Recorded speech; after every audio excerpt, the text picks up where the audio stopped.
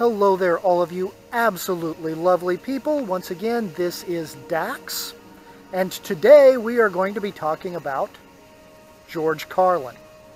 Now, I know it might seem strange that a channel about Hermetic magic might be discussing an atheistic comedian, but bear with me on this.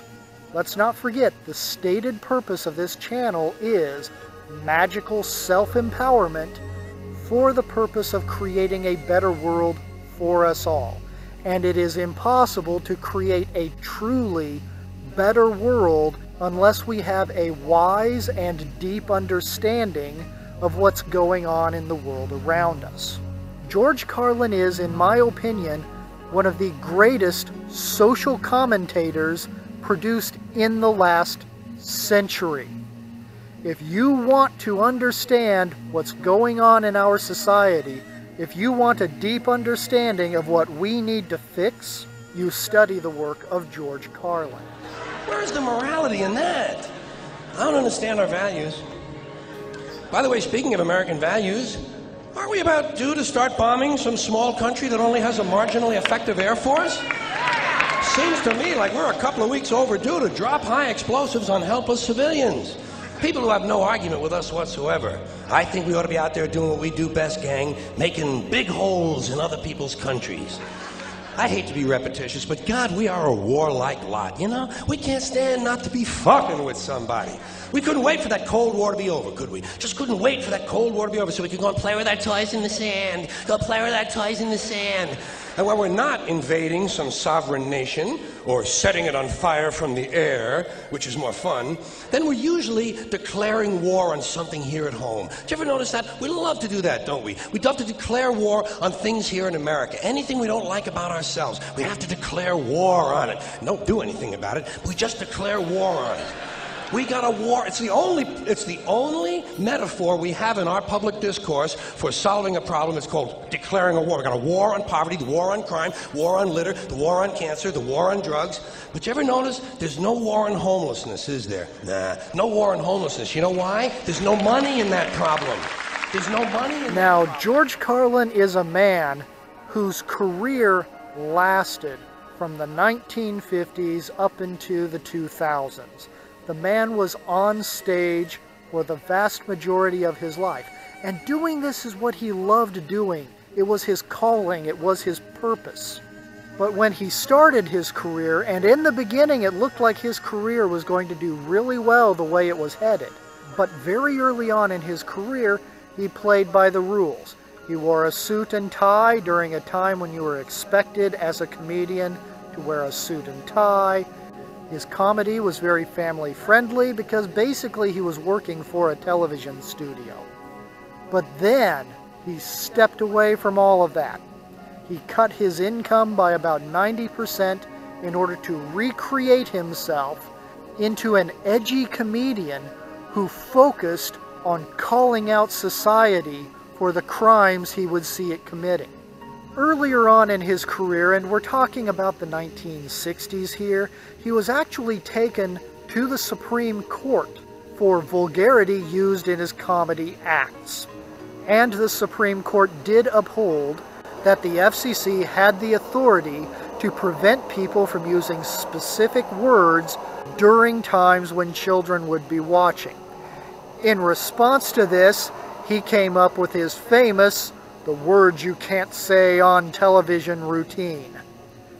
And comedy was changed forever. The trouble with it is trying to decide what to call these words, man, or trying to decide what to call this whole thing.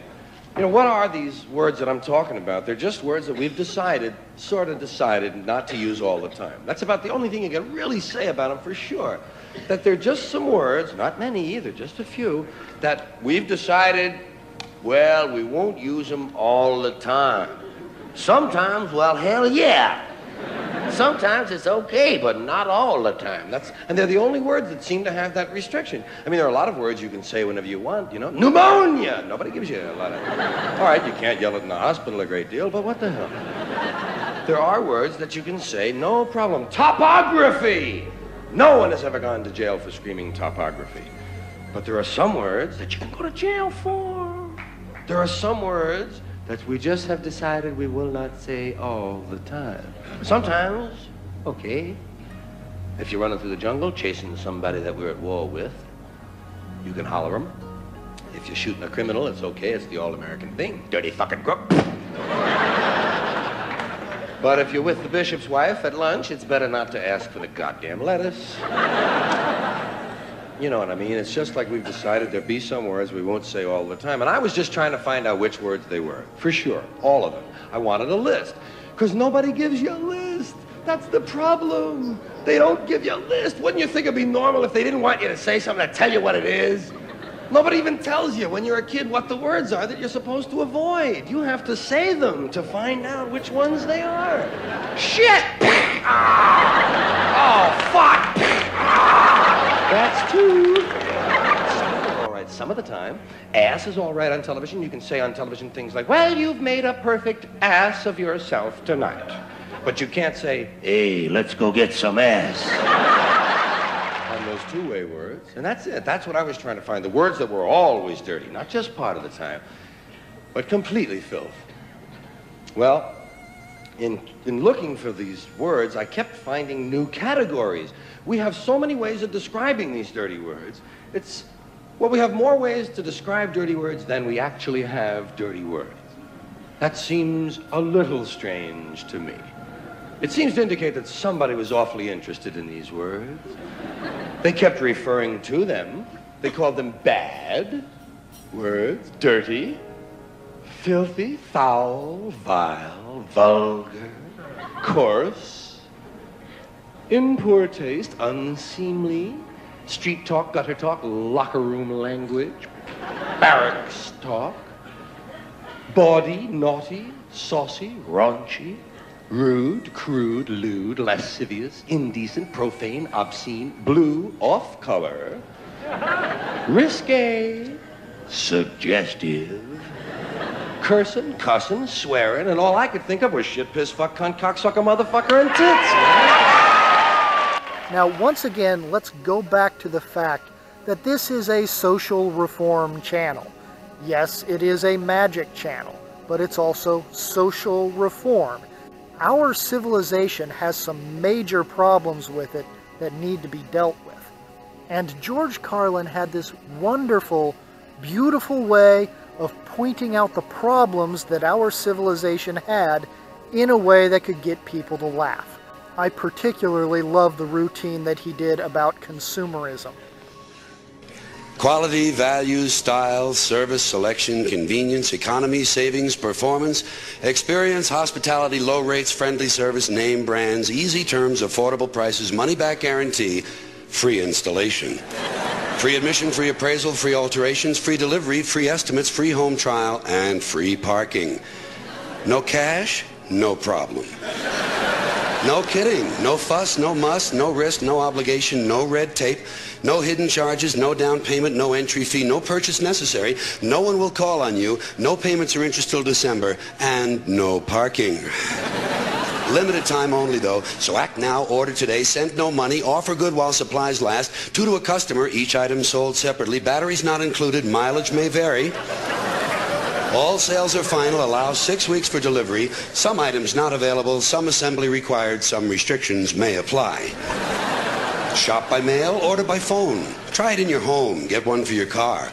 All entries become our property. Employees not eligible, entry fees not refundable. Local restrictions apply.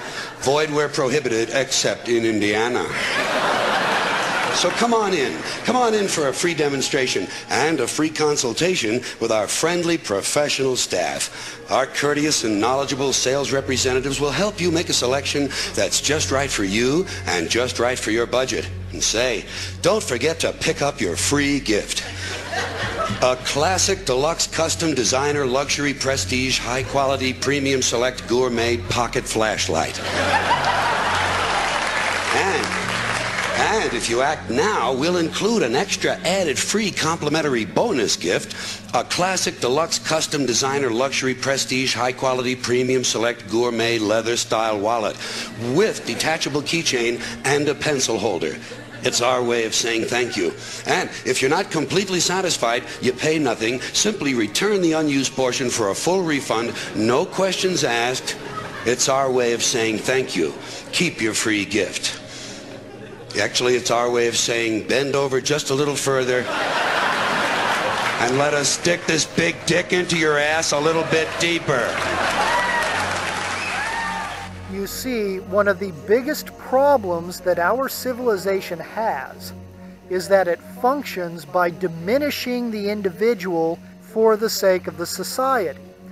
And that is a complete reversal of what society is actually about. The purpose of a civilization is to support the people. It is not the purpose of the people to support the civilization. And George Carlin was brilliant at pointing this out. Now, once again, George Carlin was an atheist. He didn't believe in the afterlife. He did not believe in magic. He did not believe in anything metaphysical. In fact, George Carlin once said he worships the sun because he can see it, and he prays to Joe Pesci because he seems like a guy who could get things done. But don't let the fact that he was an atheist deter you from listening to what he actually had to say. Always remember, Hermetic magic involves the pursuit of true wisdom. And true wisdom can be found from any source. And believe me, when it comes to social reform, George Carlin is a master. Last time I saw you, I just want to talk a little bit about that war in the Persian Gulf. Big doings in the Persian Gulf. You know my favorite part of that war? It's the first war we ever had that was on every channel plus cable. And the war got good ratings, too, didn't it? Got good ratings. Well, we like war. We like war. We're a war-like people. We like war because we're good at it. And you know why we're good at it? Because we get a lot of practice. This country's only 200 years old, and already we've had 10 major wars. We average a major war in this country every 20 years, so we're good at it. And it's a good thing we are. We're not very good at anything else anymore. Can't build a decent car, can't make a TV set or a VCR worth of fuck. Got no steel industry left, can't get health care to our old people, can't educate our young people, but we can bomb the shit out of your country, all right? Huh? We can bomb the shit out of your country, all right? Especially if your country is full of brown people. Oh, we like that, don't we? That's our hobby. That's our new job in the world, bombing brown people. Iraq, Panama, Grenada, Libya, you got some brown people in your country. Tell them to watch the fuck out, or we'll goddamn bomb them. Well, when's the last white people you can remember that we bombed? Can you remember the last white? Can you remember any white people we've ever bombed? The Germans. The Germans are the only ones. And the only reason for that is because they were trying to cut in on our action. They wanted to dominate the world. Bullshit. That's our fucking job. That's our fucking job. So anyway, once again, this is Dax. Always remember, you are important, you are loved, your needs are valid, but the same is also true of everyone else. I'll see you tomorrow. Bye.